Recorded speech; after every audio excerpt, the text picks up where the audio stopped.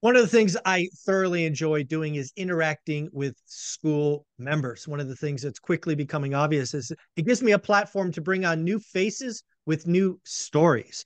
I'd like to introduce you to Brandon, whose story began at 48. Let's do something and call that midlife. A lot of us have conversations about starting in our 20s or 30s, but you know what? Is it too late to start at midlife? Brandon, how you doing, man? Hi, how are you? I'm doing great. Do me a favor, introduce yourself to the YouTube world, to the school community. Who is Brandon? Tell us about your journey up to 48 and then why real estate at 48. Yeah, I'm Brandon, and I live here in Fort Worth, Texas area, and began the journey. And kind of what I wanted to share is from the past. I had read two key books that started the journey was The Millionaire Next Door and Yep. then Rich Dad, Poor Dad. And so I have a little different background. I grew up in a family of entrepreneurs, Mm, but I had an interest in accounting and finance, and so I got into banking for several years. mm. And I knew I wouldn't be there permanent, but I wanted to learn as much as I could. And they actually allowed me to meet with some of our biggest loan people in the bank, and these were most of them multiple millions, a few of them deca millionaires. Mm. And I got to interview them. And I remember as I was interviewing them, it really, for me, was a study. And I'm just so glad that the bank allowed me to do this because I was using it for my purpose in that I wanted to know how did they make their money. And what I found, most of them, it was there was a lot in business, but there was a lot in real estate. And but what I did see is they not only, if they didn't make their money in real estate, they kept their money in real Yeah. estate. Yeah, I'm starting to realize that more and more. The people who have large portfolios of real estate, it's becoming enough of a trend that folks are like Grant Cardone or Cody Sanchez. I mean, Cody Sanchez just did a whole video series on this. Go bust your ass in a small business. Take the cash that you have and go park it in real estate. Right? Real estate is, I think she called it preservation. Yes. We're seeing a lot. It wasn't obvious to me for 20, I don't know, 15 years, right? Because all I knew was, yeah, go buy a rental house, one rental at a time. It wasn't obvious to me that a lot of small businesses, even medium-sized businesses, their founders or CEOs are parking cash in real estate. So that was pretty cool. I actually want to ask something that I hadn't planned on. You indicated that you were raised, your family are entrepreneurs. I've been very clear that my family is employees, right? There's not an entrepreneur among them. I'm just curious, what was that like? Maybe as a teenager, once you really knew what was going on, was there ups and downs? Was it crazy schedules? What was it like being raised by entrepreneurs? Because I have no idea. It was my whole family, all my uncles, my dad, my grandfather started the business in 1969.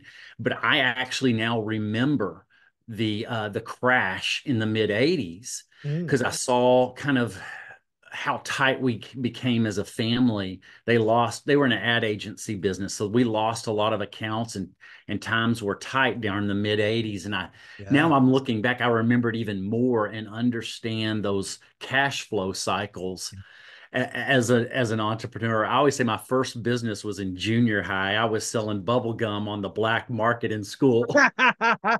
Yeah, we lots of us got that. I got candy bars, but yeah, it's funny. Yeah.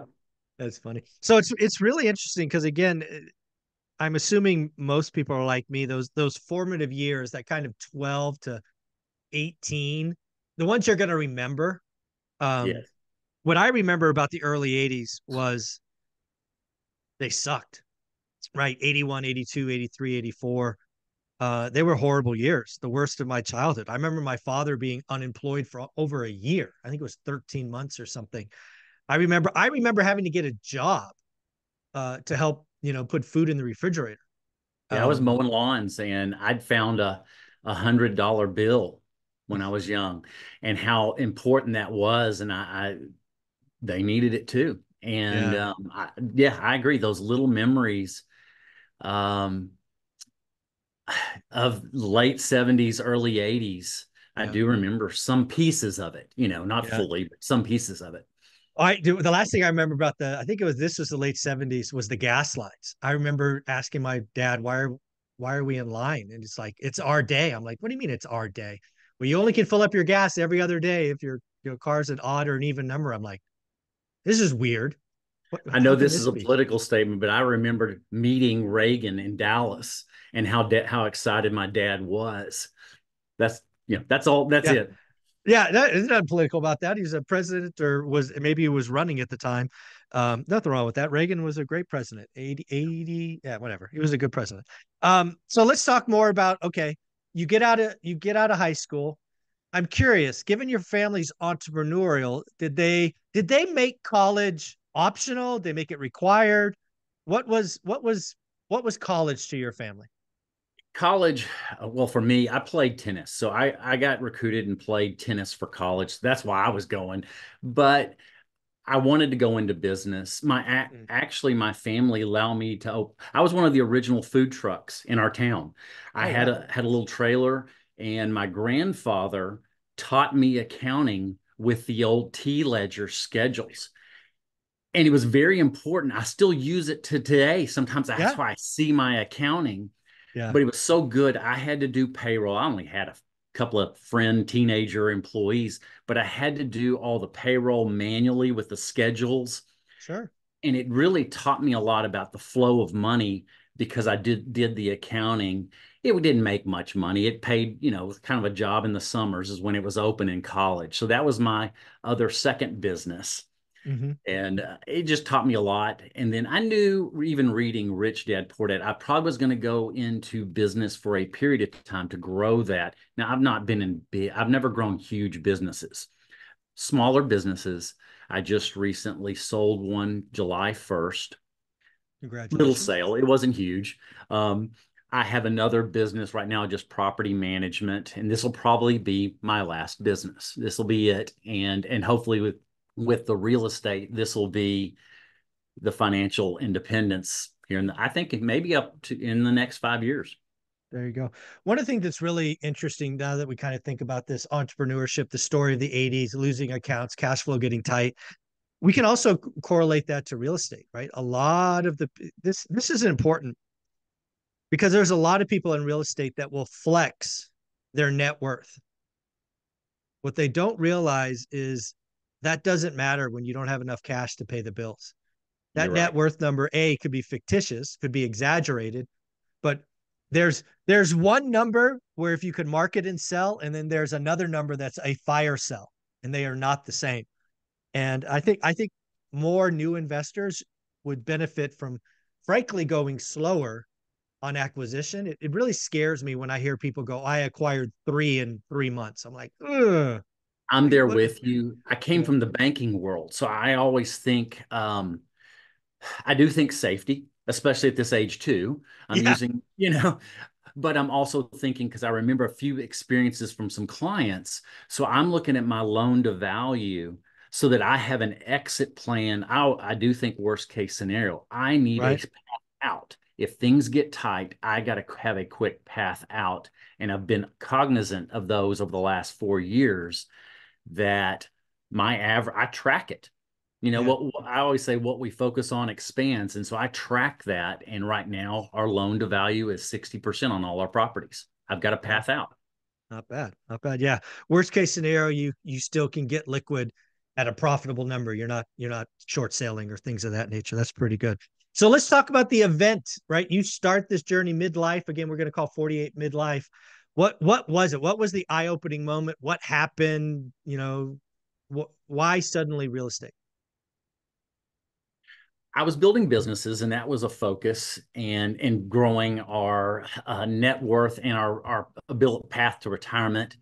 And I was in real estate, so I said, I'm a hypocrite if I don't own a whole bunch of real estate when I'm selling it. I don't know why that's what it came across. It's like Yeah. if I'm not in it, I'm a hypocrite. Yeah. It's And really so funny. I wished more agents had that epiphany or eye-opening moment. I've actually met probably more agents that are renters It's than unreal. You're right. owners. It's crazy. And so I was like, okay, I'm getting closer. That horizon's coming rapidly to me, and I'm like, okay, I've got to jump in this and get into it quick. Okay. And we had missed an opportunity a few years in the past. We were building a house. I had a phenomenal, I call them once every decade type of opportunity, and we couldn't do it. We were in the middle of a build of our own personal house, and I said, never again. Mm-hmm. I've got to be ready. Yeah. And so the way I do it is the build to rent model. And Mm. happened to be driving to work one day, and this guy calls me out of the blue and says, "Hey, I've got 3 lots I need to sell." And so we ended up working those out over a period of time. They were so good, I didn't tell my banker till I had it in contract. That's So funny. Yeah. but that's kind of those steps. And then I was like, okay, we've got to get them the lots being built on producing money. And I love building. I've grown up building. My parents built every one of our houses. I have built every one of ours. And I Oh, wow. actually enjoy that process. Not everybody does. I love it. Yeah. I look at that process, that timeline, the moving parts, man, I break out in hives. I would much rather buy a finished product. Yeah, it's not for everybody. I like putting my personal Yeah. fingerprints on it, but I just love the process. And so what I've seen over these last few years is I've been able to build them at basically 20% discount off of retail. So Okay. that's my business model is every one of them has been 20% equity or better each Mm. time I've built them. And I get to enjoy the process of designing, decorating, creating all the finishes. I build them, and this is my safety thing. My wife and I, we build them as if, and I build nice. I want to be proud of my portfolio. Right. If I had to live in it, would I want to? So I do a Mm. little bit nicer. Okay. I build them custom. I mean, that's really what it is. And it's not your Mm. typical, very basic build finish out. And I've found that it's attracted a renter where I'm getting $50 to $75 more than market Okay. because of the nice finish out, and which All helps right. cash flow and all of it. It all comes together. So let me poke at that a little bit. So again, how many builds are in progress in an average year? I'm trying to speed that up because the horizon's getting quicker, and with getting the banks getting comfortable with me too. So Right. so I've got 4 builds finished. I'm Okay. starting 2 single-family houses in the next, man, I hope 2 weeks we're going to be clearing lots. Okay. I'm also looking ahead for dirt.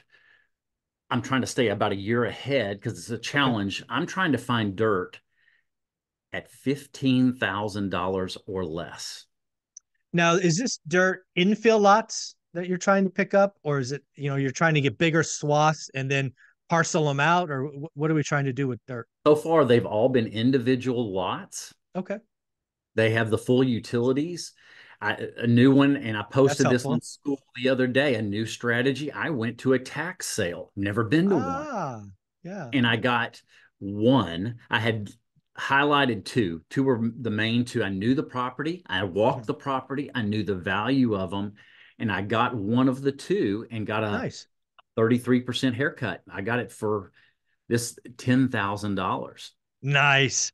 Yeah, there's a lot of opportunity. The beauty of what I'm hearing so far, and it may sound to the average person that you're very different than me, and I don't see it that way. We have both chosen our vehicle and we focus on it. We don't get distracted. So Yes. your inputs are cheap lots, your inputs are design, and you're trying to exit with at least 20% margin. Why is 20% margin important? Well, then you could burr out your capital. It's a genius move if you can do that. Yeah, and I stay focused. What I've watched, unfortunately, since I manage a lot of properties too here in Dallas Fort Worth, we've got investors who are looking 100 different directions, and they're Yeah. not sticking with one really and focusing on it, and they get distracted by the shiny object of the next YouTube video they watch, and it's disappointing because if everything's a priority, nothing's a priority. Yeah. So I've been trying to help people get started, understand getting to four, all of this stuff. And obviously, one of the things I hope to be known for is this notion of a buy box. For the longest time, I thought the buy box was powerful because it allowed me to focus. What I've come to realize with most people is it's also permission to ignore. And I can't believe how many people need permission to ignore. I want people to hear me, right? You have your buy box 93703, 3 or 4 bedrooms, yada yada yada. Nothing changed day to day. Congratulations. Turn your phone off, go do something else. We are only looking at that. I can't tell you how many people go, "Hey, Michael, I looked at my buy box today. Nothing changed. So I had 20 minutes. I went and did something else." I'm like, "No, stop it. You're getting confused. You're letting new stuff in your head." I Ah, agree. It messes the focus up. And so I've always been really good at sometimes hyper focus to a fault, but it really does help me. And so I've mhm, been able to maximize each, just like you and others, each purchase you get better. mhm. Each build I get better at it. Yeah. And I'm becoming, I don't even want to say an expert, but I'm becoming better at what I'm Yeah. doing. So let's, And so yeah, I you're love right, the that. BRRR, I call it BRRR 2.0. Yeah. It's really what it I is. agree. Build, rent, refi it out in the 30 year, and then repeat it. I'm able to build these projects with less than 5%. I was adding it up Mhm. so the 4 properties that I have, it's 10 units, 4 properties. I built some multifamily and single family. I have a total of $89,000 in it, four That's amazing. properties. So let's walk through a house just so people can watch the cash flow. And we'll just use round numbers. We don't have to be too exact. So there is a purchase of a lot, uh, somewhere between 10 and 15 grand. I'm going to assume that's cash. Is that fair? Yes. Okay. Yes.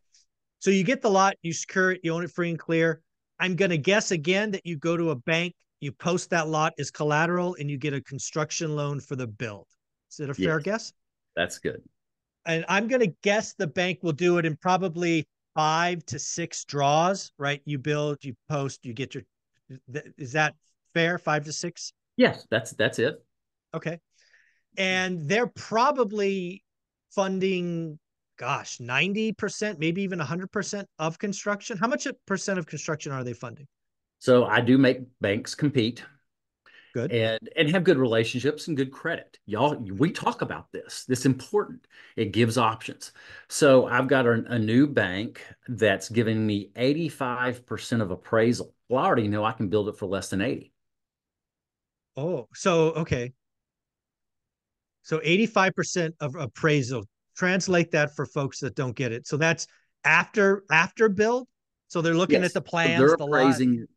Okay. Yes, after the construction, they're saying, okay, it's worth, and I'll just give an example. This is worth 260,000, Okay. and they're loaning, I don't know what that would be, 212, 215, something like that. Okay. Well, I And you can can build that build it for less. for less. But I'm managing what my even when I get to the permanent, Hmm. I want to cash flow well. So I'm not going to over leverage and create one. You say alligator. I'm saying I want even a little bit extra margin. Yes. I don't even want to get close to the zero. No, I want to exactly. have, for me, I'm wanting to have ideally $200, $250 of excess cash flow. And a lot of these are more than that. And the more I'm doing it, I'm trying to keep it even above 300 Yeah. to start. But I And also again, these are new construction. So These are new that construction. that margin is extra safe because you likely got, gosh, 5 to 10 years before any capital, right, needs to go back in. So it's I love that. So I just want to make sure people get the money. So you post 10 or 15 grand for the lot, you go to a bank, use the lot as collateral. They're going to loan, I'm just going to call it all of the construction cost. You build it, you get a certificate of occupancy, you rent it, you have a signed lease. You then go back and put on permanent financing because construction is variable if people don't know. Um, Yep. and at that point, you're willing to leave equity in the deal, but you may not have to, is what I think you're telling me. You're right. I'll give a general example of this last one we just finished 2 weeks ago. Mm-hmm. Just leased it. The first renter saw it, said, I'll take it for 2 years. Nice. She loved Beautiful. the quality of the build, looked at several others. So we built it, and this is 202,000 all in, every cost from the purchase of the lot all the way to the financing, even including Wow. the closing cost to the financing, 202,000. It Okay. appraised at 262. Okay. So the 75% loan to value was 196.5. Okay. I did that. In hindsight, so I then only had 6,000 total dollars in this project. Yeah. So let me do some math. So in my world, I use this thing called yield, right? Yes, Right. So let's just do the math together. So, all right, let's do the numerator is expected cash flow. How much cash flow, net expenses, all of that do you expect a month on that house, you think? $300 a month. All right. So 300 times 12, quick math, the 3,600. And you said how much money was left in the deal? I think it ended up being 6,500. 6,500. So that yield is only 55%. Expected cash flows, the numerator, folks, 3,600. The denominator is cash left in the deal, which was 6,500. And it is a 55% yield. I would agree with Brandon. Build, rent, refi, repeat is BRRR 2.0. You got to have the skill, you got to have the experience, all of that. But it can be learned, right? You're right. Wow. BRRR 2.0. That's the title of this video. I will say, as I'm getting older, the next two builds, which I'm starting, here in the next couple of weeks, I'm probably not going to do it that tight. I've got the money. I probably want a little more cash Now, flow. so when you say tight, tell people what that means. You don't want 300, you want 400, 500. Is that what you mean by Yeah, tight? I'm looking at 400 to 500 because I'm running it like a business Mm-hmm. in that I take the financials off of every single property. I then do what's called common sizing, which is converting the top line number, and then I'm breaking out all the expenses, and each expense represents a percentage Mm-hmm. of the uh, the rents. I'm wanting to get, here in the next 5 years, I want to get to over 25% net income to me so Nice. that the things I can control and things I can't, taxes, insurance, I've got the allocation for maintenance and I'm growing by the year because mine are brand new. We're starting at 7% and I've Right. chosen 1% a year add increase. So then by the eighth year, I'm at 15%. There you go. Makes sense. Yeah. So that's what I I'm like that. doing. I found a little niche. These properties I'm building, they're about 45 minutes out of Dallas Fort Worth proper. Okay. They're outside of city limits. Well, Mm, guess what? My taxes only represent 9% versus the 15% of inside city limits. That mm. margin alone on this property is about $2,200-$2,400 extra in my pocket. Yeah. That was the That's a big difference in these properties when I was running those numbers. I was like, that's why this works here because I'm only paying here in Texas, property tax is a big number. And mm, so it's typical is about 2.4% is about that average. These are outside city limits. It was 1.2%. Well, I'm mm. getting that margin is why I get that extra margin to get to that 300. I like it. I like it. So actually, let's just do some. I love math. So let's assume the next properties are going to be 500 a month, which 500 times 12 is 6 grand. But obviously, you're going to leave more money in the deal. So Yes. let's assume. So if your cash flow is going to go up to 500 instead of 6 grand, you're probably going to leave like 30 grand in the deal. Does that sound That's fair? I was running that calculation. I was thinking between 30 and 35. It just depends on All the right. interest rate when we close. Yeah, let's assume 35 for the worst case scenario. I just want to see I've what already happens got to the money yield. there because I've already bought the Yeah. lot. So that's So already done. yeah, so the beauty of all of this is we turned a property that was, again, in his words, tight, but had a 55% yield, which is amazing. Now what we're going to do is get more conservative, leave more money in the deal, and the yield collapses, crashes, falls to 17%. That is That's right. still That's exactly right. way above, what a great deal is in most of the country. This build Rent, refi, repeat, BRRRR 2.0 is amazing. So let's break down for the folks that are looking at this going, I want to give this a shot. The beauty of all of this, first and foremost, is people are in school, right, with you. They can tag you, they can ask questions. I know you're great with responding, so thank you for that. So join school, get part of BRRRR 2.0. But I want to talk about something you said earlier. You said each house is kind of custom. So how I translated that in my head, and maybe I'm wrong, maybe we're just talking finishes. Are we talking about a brand new architecture and design and floor plan every time? I mean, are we going there or what? No, I'm talking about finishes. These Good, next two, good answer. Good saving, answer. yes, I'm saving money because it saves cost on architect work and Yep. building out the plants. I'm Oh doing the yeah, exact same property. as you I should, I know would my think. cost. I just Yeah, finished it. It's exact. The next two are going to be the exact same floor plan, exact same, actually exact same finish because these lots are far enough away from this house. Same colors, same tile. I might get bored. That's the only thing I'm worried about is I might get bored. right. But I have another lot, the tax one I just bought. I will because it's close to some of the others. I'm going to have to change it. I'm already working on that. I changed the Now, floor when you plan. say so you're actually changing the floor plan. I was thinking you would just change the exterior, right? But no, you're talking about changing the It's floor yeah, plan. it needs to look. It's so close to one of them that I need to do a little bit different look. Okay. Now, why? I'm going to push back. Why? They're just rentals. Why does it have to be different? Is it because you're bored? I'm bored. Yeah. So I'm I being own, honest. dude, I own three houses on a street right next to each other that I picked up in the last crash. Um, all I did was paint them different. All I did And was that paint them different. you might be right on that. I do things. A few years ago, I did a flip, and I told my wife. She says, "Why are you doing this?"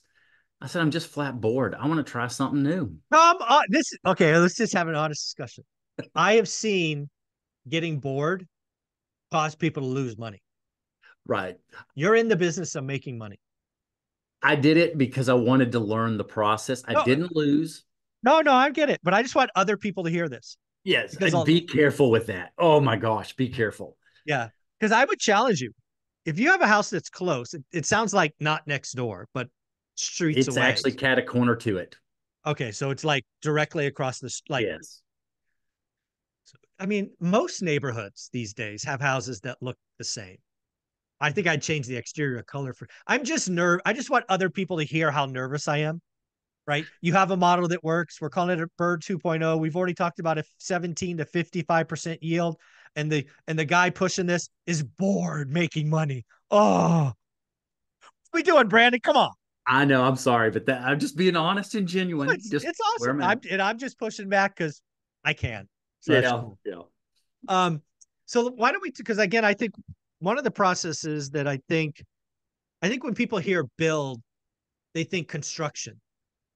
And what I would tell people, just having gone through a nasty ADU process, there's all kinds of stuff pre-construction. So talk about once you own a lot process getting to the point of construction, because I don't think people understand timelines, costs, activities for all of that. Paint that picture, Brandon. Yeah. So depending on where you're building, you have to get the floor plan approved. You also have to work on the utilities, getting the water meter there. That's one of the things that takes a little bit of time. Looking at the lots, I try to pick lots that are flat. I know every bit of elevation, and this is things that everybody should know. If it's got more elevation, you better deduct that cost off the purchase because the profit's made in the purchase. Right. And you're looking at that, it does feel real slow. The engineering for the slab, you Yeah. want that. You do not compromise that foundation because mine are all slab foundation. I want it the engineered foundation. I want to make sure it's done right because I Yeah. plan to keep these 30 years. Awesome. I don't want to have it done cheap where I'm going to have more maintenance. You're going to pay for it one way or the other. I'm paying for it up front, doing it Yeah. right, but it takes that process of even getting to being dried in where it's framed and roofed. It's excruciatingly slow, but you want it done right. Yeah. So I just want to give people kind of a timeline. So you close on the dirt and then you start, putting up the frame. Timeline, what, 90 days is fast? Five I'd say months is that kind of 90 average? days it can be as little as 60 if things are lined up well, but 90 days. I have a GC that helps me. I Okay. handle certain pieces of it. He handles the things I don't like. It's a great arrangement. Uh, I always add for every build I do. I know builders. I'll add 2 to 3 months to whatever they say. That's just Okay. being true. If you want to manage expectations, if they say 6 months, plan on 8. Got it. But You're again, the kind of I want people who haven't done this. I think, again, a lot of new investors immediately go to the sticks, right? The construction part. From lot closing to building, putting out actually the frame. Again, 3 months, 60 days is possible, but not for a new investor. Just to be clear, it's going to be 90 days in a state like Texas, 90 days in a state like California, probably 6 months. And once you get there, it could be 9 months is what I want people to hear before you're actually doing something on the lot. Is that reasonable? Yes, that's reasonable. That's why Okay. I tell everybody manage your expectations and create the scenario. Okay, I'm going to be in construction if the builder says 6 months or the builder says a year. If they're saying a year, I'd probably add 3 to 4 months. If they're Mhm. saying 6 months, I'd probably add 2 months. This Got it. latest build, we had an unfortunate scenario. It was pouring down rain all this spring in Texas. So it Mm. slowed it down by at least 60 days. I can't control it, neither can the builder. It is Yeah. what it You don't got a big umbrella? is. Right. That's right. That's Huge that's tarp, that. you know? Yeah, you'd start. Yeah, exactly, exactly. Yeah. So again, I think this is a very interesting strategy. I think it works. It probably works in a lot of the country. Again, I think this is BRRR 2.0. It's one not a lot of people talk about: build, rent, refi, repeat. You got to watch margin timelines. This is why you're shopping for lots all the time, because a lot commitment is relatively small. It's 10 or 15 grand. It becomes the collateral for the construction loan. And when you buy this tax lot, you know that you're not going to there won't be a construction person on site for 6 or 9 months. That's why you're always in lot acquisition mode. Is that fair? Yes, I'm trying to get to where at least a year out. I'm Right. missing about 3 lots right now for next year, but I'm always on the hunt. I'm always looking, staying within the buy box. I know Yeah. exactly what I'm looking for. And I do have one multifamily lot that I have kind of banked already for 2026 build. There's a reason why I'm waiting. There is a whole bunch of new multifamily being built in our community, and I Ah. want to see where rents fall before I choose. I want that new inventory to get absorbed. Yeah. And so Makes sense. I really am holding it for 26 to make sure I'm not making a mistake on the build in my what I'm going to get in rents. So I Mm. am banking that lot right now just because locally there's over 1,000 new multifamily apartments being built right now in a town of about 40,000 people. Got it. Got it.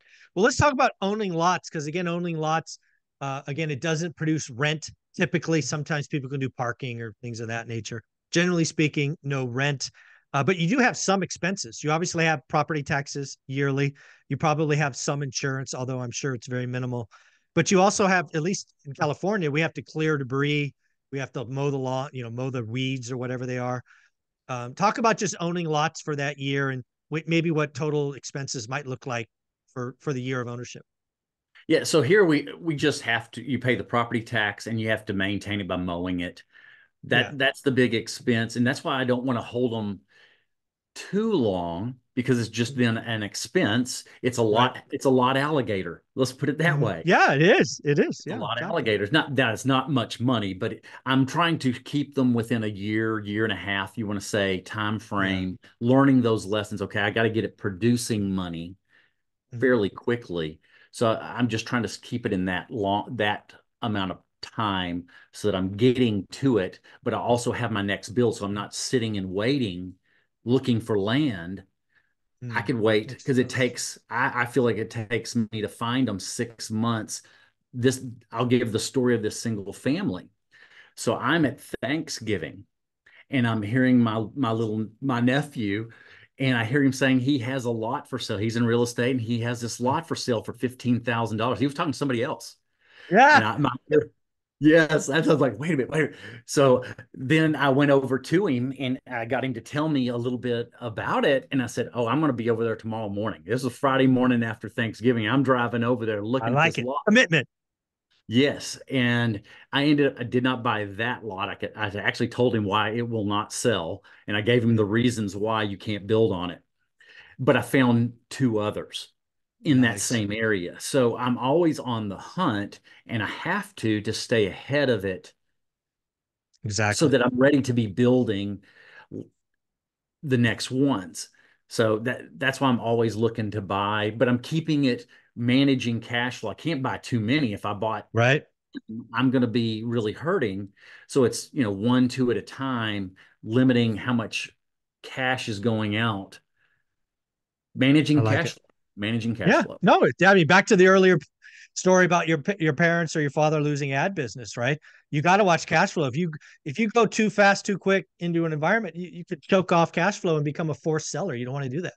I've watched a company at the bank was profitable, went bankrupt because of not managing cash flow, and I'll never forget it. Yeah, people need to hear that. You can be a profitable business and go bankrupt if you don't watch cash. It's timings of revenues and expenses. They've got to be very similar. Mm-hmm. I love that. I love that. Well, hey, I know you had an opportunity, or you have, right? Future have an opportunity to speak to seniors and also seventh graders about finance and money. I'd be remiss if we don't talk about what that's going to be like. What are you thinking about sharing? I think here's my plan, and we're going to play the game of cash flow, I like it. have them Huge play it fan. because the classes are only 45 minutes long. I'm probably going to have them play it 2 days. Then Mhm. we're going to have a day of sharing what they're learning. Ooh, Then we're going to okay. play it again one more day. So they've heard what everybody's learning. So that's the day 4 because I've only got a Mhm. week. Yeah. Then I feel like their hearts and their minds are open after playing cash flow. The final day, that Friday, then I'm going to really share some things on investing and investing in real estate because I feel like they'll be more open to it because they played a game that teaches that. That is my plan. Let me give you one little twist that if I had this opportunity that I would do. And actually, it's funny. I talked about it on the daily financial news this morning. Get half the audience or half the students to be lawyers or doctors, and the other half to be janitors. Seed the deck. Because Okay. I think because what will happen is I expect janitors in most cases will get out of the rat race first. And that experience is eye opening. There are so many people that think you got to be a doctor making 200 grand a year to have a shot. That is asinine. I think it's easier to get out of the rat race if you make 60 grand a year than if you make 600 grand a year. And I don't think most people understand that. I So agree I would, because yeah, I would do that. I've struggled with it, being honest. I've Yeah. done very well and I've watched lifestyle creep. And I'm now playing reverse and trying to reduce that footprint of my expenses so that I can get to financial freedom. I have done that exact thing. I'm trying to learn that lesson quickly. And yes, I think that's a great idea because we all struggle with Mm-hmm. lifestyle creep. It's something we have to fight all the time. Yeah. The other thing that I have told, I've had the opportunity to speak to high school seniors, I don't know, a dozen times or so. And I always ask them, how many of you think you could survive on 3,000 bucks a month? And again, they're high school seniors, so they don't know, but all of them raise their hand. And I said, if that's true and you do that for a decade, you could be retired by the time you're 30, financially free. And then that sparks all kinds of conversations because the problem is when you're 20, you're young and dumb. You let lifestyle creep come in. I mean, I'm the moron and idiot who went and got, an advanced degree, student debt, got a $40,000 job and bought a $50,000 car. Well, that screwed up my life because my debt service was all messed up. So it really, we have to get the seniors who are right on the cusp of being given credit cards because they're not yet 18, or if they are, maybe they signed already. We got to let them know that that is not a blessing. That's a curse. That's bad debt. Um, so I really want my seniors, when I get the chance to talk to them, to realize that if they can truly live on 3 grand a month for a decade, I think they're going to be financially free by 30. And if you're financially free by 30, can you imagine how great life will be? I agree. I'm going to talk about good debt and bad debt. Those are part of the conversation at that last day. 100%. Awesome. I love that. I love that. Well, Brandon, again, I think you've discovered BRRR 2.0. I want to thank you again for being a part of school and answering questions, which I'm sure are going to come in hot and heavy after this. Where can people find you? I've just started a YouTube channel. You encouraged me at February. I just started it, so bear with me. There, Awesome. it's rough. It's those first ones are rough, and I'm learning. So I have Build to Rent Texas is my Nice. channel that I'm just getting started. I've got some filming I just did to make another video at that property. So I'm learning all of that. I'm not technology savvy. I Here, know let X. me tell you this. I am so happy you have a YouTube channel and you're documenting what you're doing. Let me give you these words of advice. Don't edit your videos. What I want you to do is turn on your cell phone, or if you have somebody filming you, when you're on site, find something that you can riff on for 3 to 5 minutes. And if you want to get crazy, find two somethings. Like talk about the, I don't know, the new drain line, or the new this or the new that, or why you chose to put the bathroom over here or over there. Just documenting the experience. Document walking lots, right? Think about this, that property you walked on Friday after Thanksgiving. You told your nephew why it won't sell. Imagine walking the property with your phone and going, hey, this elevation here, it goes the wrong way. The slope's more than 4 degrees. I don't know what it is. I'm making stuff up. Right. Just bank authenticity. I think the world of YouTube a year from now will be authentic and not edited. I think the days of Mr. Beast and overproduction are over. People want authentic. So I know a lot of people that come to YouTube that are inspired by what we've done at One Rental at a Time automatically are hiring video editors and thumbnail creators and all of that. And I think you're going to get a lot farther being authentic and just pointing out things that are almost second nature to you, that people will just be so attracted to you.